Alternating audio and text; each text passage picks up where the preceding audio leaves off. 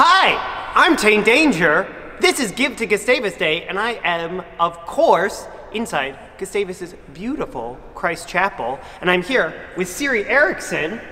Hi. Hello. Hi, Tane. What's your role here? I'm chaplain of the college here. You are chaplain, yes. And we are celebrating a very big milestone for Christ Chapel. We are. It's the 60th anniversary of the chapel. This is so cool. I have a whole billboard of fun facts about 60 years of Christ Chapel. It's very cool. So I'm going to quiz you. I don't know. Oh my gosh. So approximately, according to this, how many weddings have we had in Christ Chapel?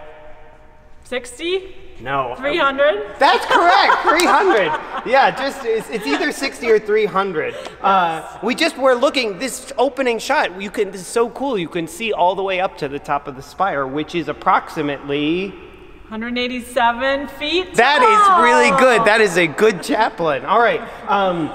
And you've had 8 royal visits according to this? Yes, many members of the Swedish royal family have been here, especially for like key celebrations of the college, like the sesquicentennial, 150 years of the college. We had a number of members of the royal family visiting. And this is wild to me.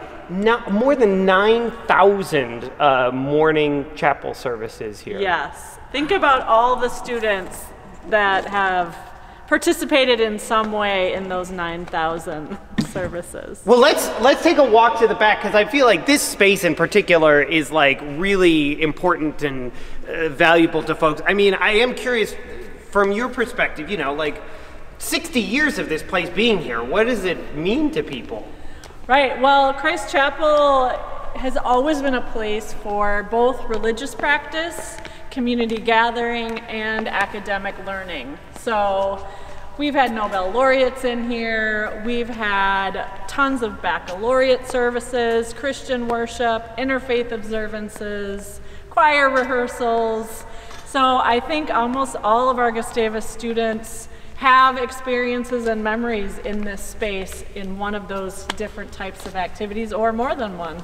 And, you know, things are constantly changing and evolving. Like, can you just give it, folks who maybe haven't been back on campus in a little bit, like, what's going on these days? What would people find if they showed up on a weekday or a weekend here? Yeah, so we still do daily Sabbath or daily chapel every Monday through Friday. Here's our schedule right here. We also have a very active student Christian community that worships Sunday evening in the chapel, which is a little different than maybe 50 years ago.